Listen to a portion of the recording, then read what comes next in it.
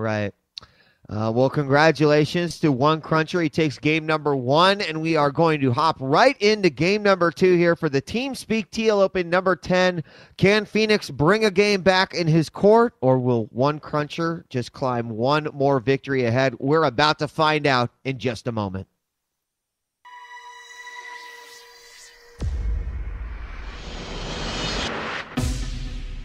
Link engaged. All right, and we are in game number 2. Starting out here with our blue Terran, it is Phoenix from Team Fnatic. He is going to be spawning in the 12 o'clock position, the top portion of Lost Temple, and his opponent, ONECrunCher, the orange Protoss, will be spawning in the 3 o'clock position or the east position here on Lost Temple. So given that Phoenix lost game 1, this is going to be his map selection. So let's try to get a little bit into his head here. Lost Temple, you know, you have the cliff, which isn't that great against Protoss, but it's something to bring up. The other thing is you have this really tight choke outside of your natural, which tends to lend itself towards defensive play.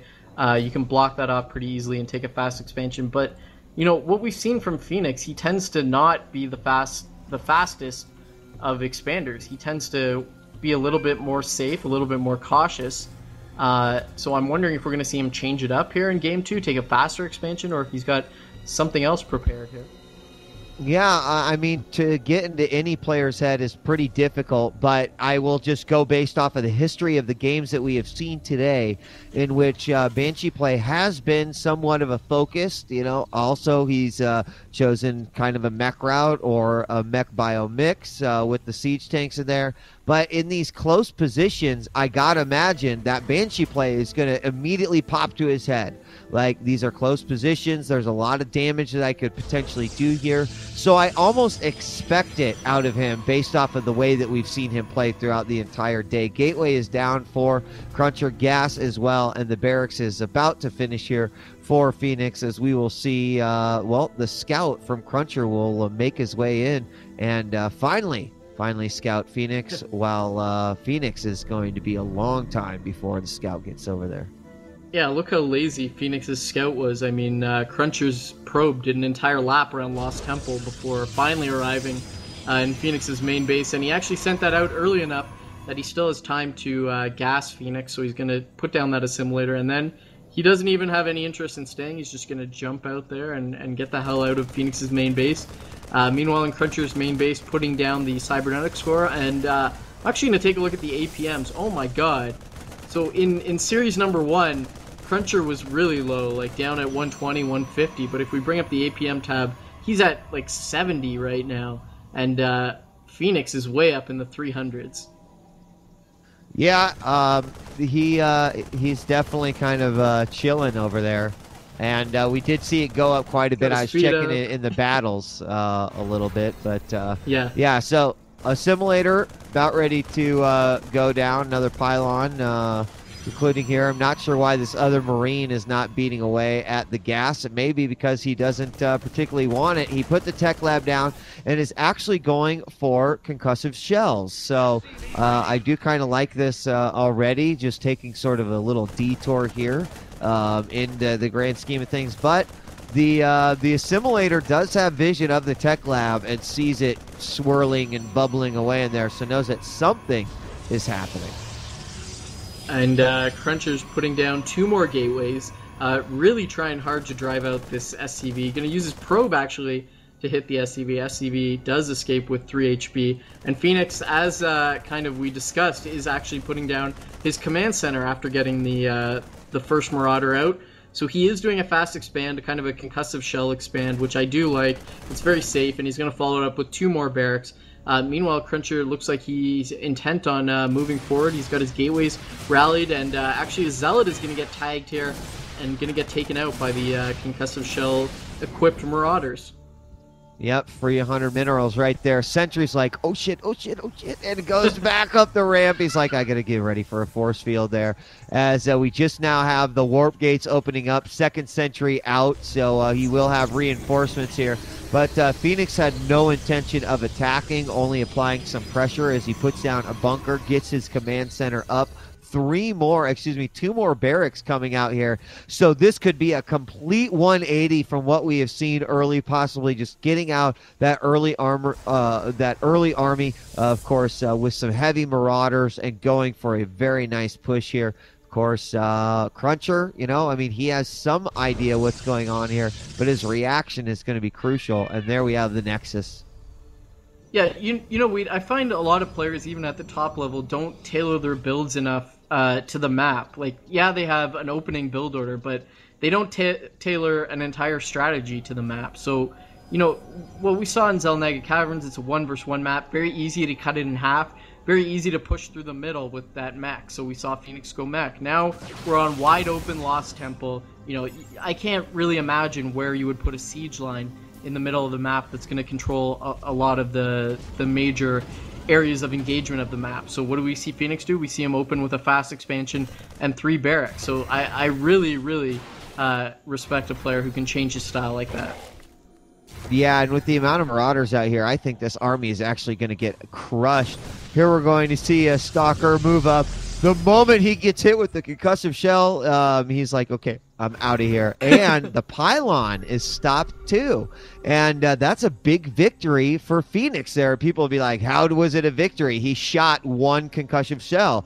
And it's like he stopped the rush from even happening. He successfully put up these defenses, which are so great because he can sell them back too. So, he's going to be able to sort of set his own pace here. Now we have a starport in the back, the engineering bay going up as well, and a reactor on the factory. So a lot of different things that could be happening here. But one thing's for sure, Cruncher's army has not necessarily been growing, I would say, as much as it needs to in preparation for what could be coming next. Yeah, and the reason for that is he's invested heavily going straight to 2 base Colossi. We can see he's got the robotics facility up. He's chrono boosted out his first observer, which went into Phoenix's main base, getting some scouting information there. And then he went straight over to the robotics bay, which is just about to finish up. You can see he's saving up 300 minerals, going to build that first Colossus, or go Thermal Lance. He could go either way. Looks like he's going neither way thus far, but just scouting out with that observer. Meanwhile, we see Phoenix swap the reactor off the factory and switch it over to the starport, making 2 medevacs now. And this is a more traditional Terran style that we've seen back in the good old days, I guess, where the bulk of your army is Marauders and Marines, and then you have this 1 starport with a reactor where you can make medevacs, and when you see he started getting Colossi, you just switch over to Vikings. Yeah, and, the reaction by Cruncher to actually move his army into his base after seeing everything that's happening here. He's also going to see this push out. He knows the medevacs are coming out with more on the way. It's a little bit surprising. Yes, he can defend himself, hoping, I think, at least to get a single Colossus out, and there is one with the second one on his way. But gosh, he's got to be careful not to put himself in a position where this army might be able to come in and do some serious damage here to this expansion. They will clear out the Stalker, and I expect them to move down. Nope, we're just going to have the Colossus sitting on the top, and we're going to have a drop in the back at the same time. And it looks like it's a Marine base drop. They're going to stim in and go in and just try to take down the Stalkers. And here comes the flank, a 2-pronged attack from Phoenix. Moving up, he's got to be careful. Force field's going to cut him off, but no!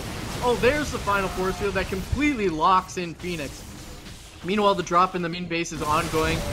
Marines doing a lot of damage here. Medevac still has energy and taking down these Stalkers. But Phoenix actually is going to lose. Oh my god, he loses the Medevac. And the Colossus actually does get to live. Meanwhile, second Medevac up in the north side is actually going to escape, but the drop is shut down. Supplies telling us that Cruncher is at 97. Phoenix down at 81. So, having that observer, seeing the Medevac load up and dealing with it appropriately, really, really paying dividends here for Cruncher. He completely destroyed that attack. Now I think he's going to feel really safe breaking these destructible rocks, taking the gold, and then transitioning to whatever tech he wants. Yeah, Phoenix unfortunately did not get a lot of return for that particular drop. He's actually responding by putting down several more barracks in preparation for the army he's going to have to rebuild. He basically lost everything. And the one advantage he did have in that one is it did kind of split the army, forced him to go ahead and warp in all the units that he had up there.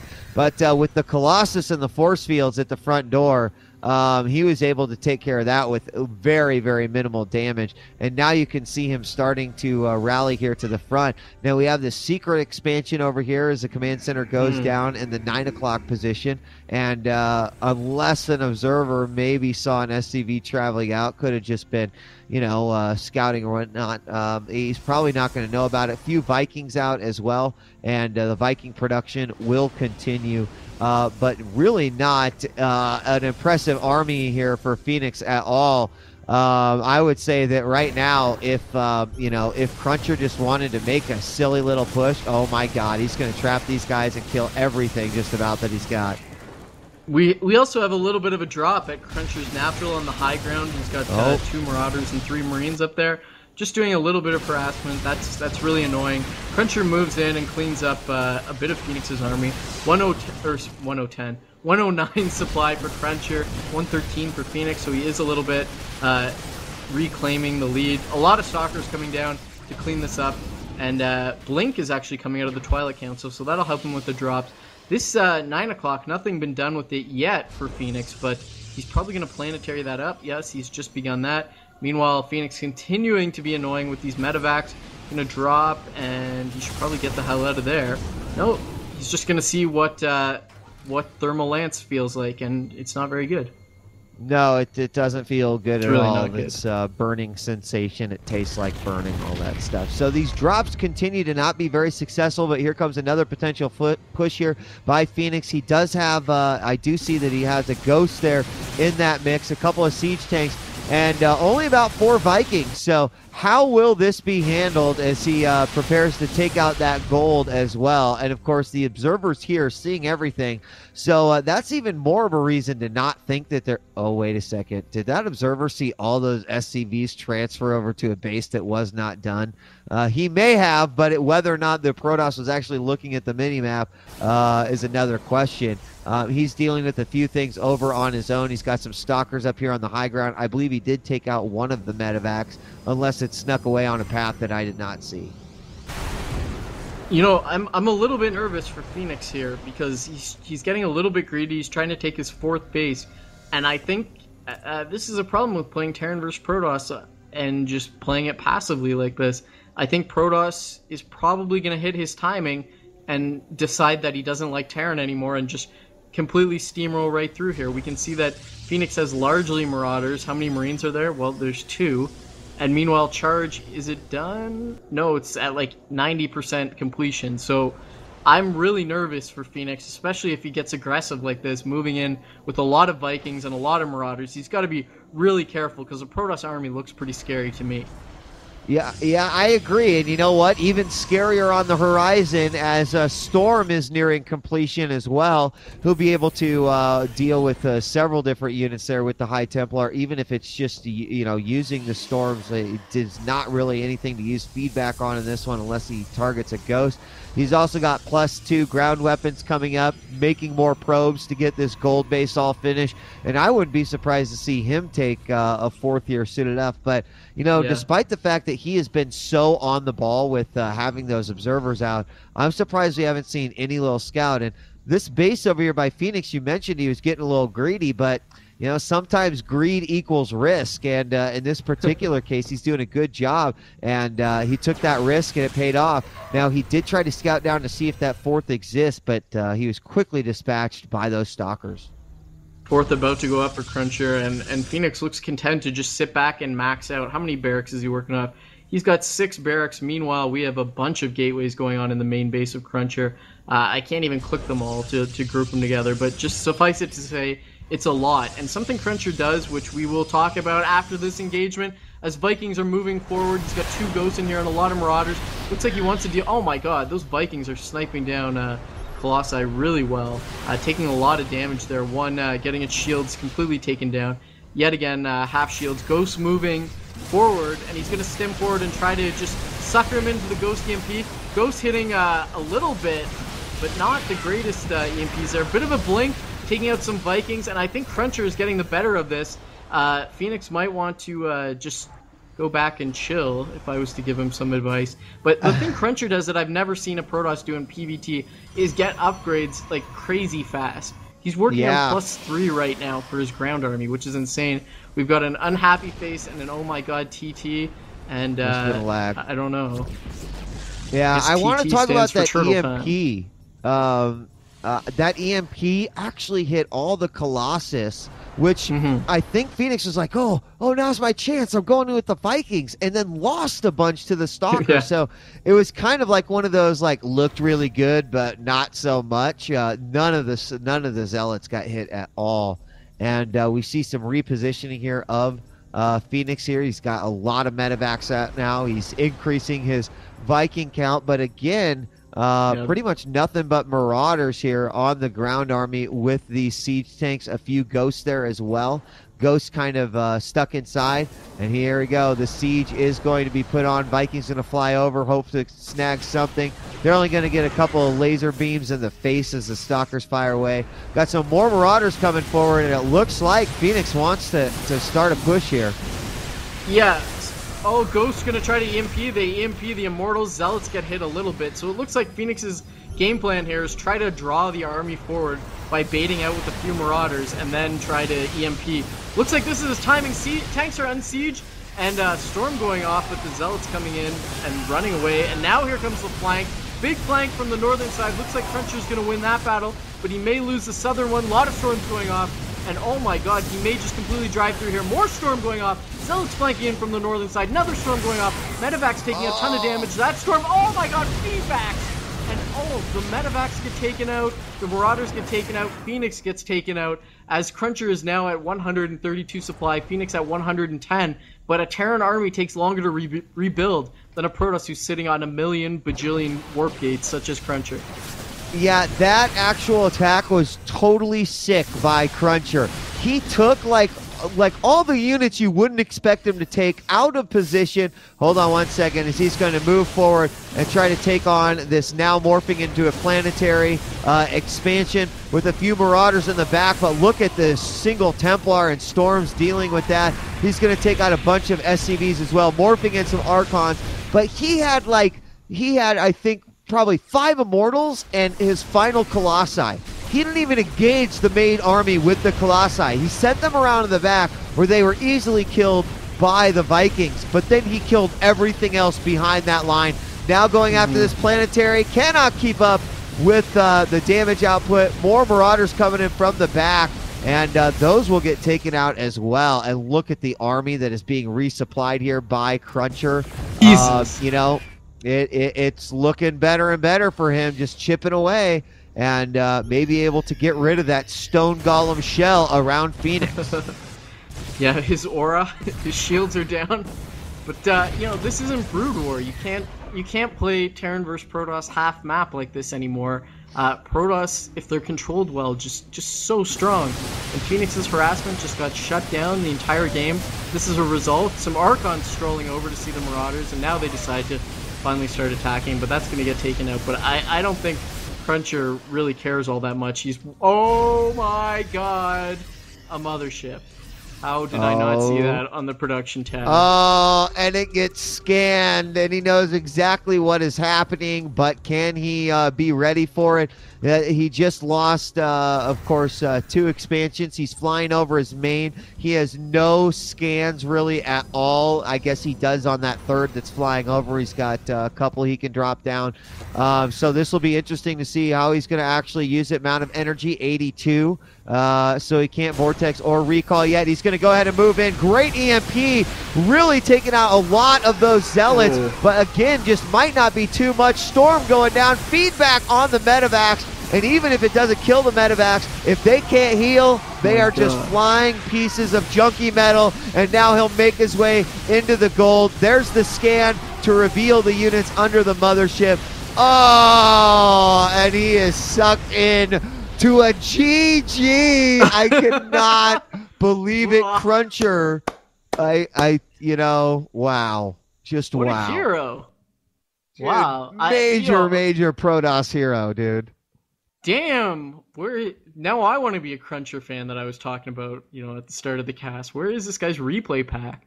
That was some sick PVT, Wheat.